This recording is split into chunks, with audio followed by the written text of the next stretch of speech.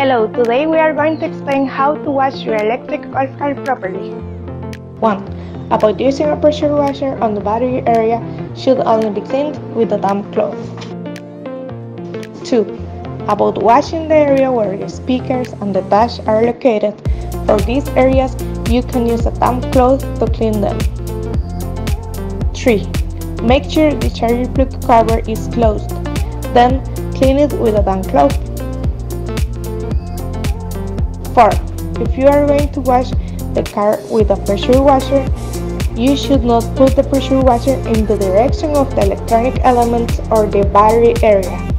5. The rest of the car you can wash it normally.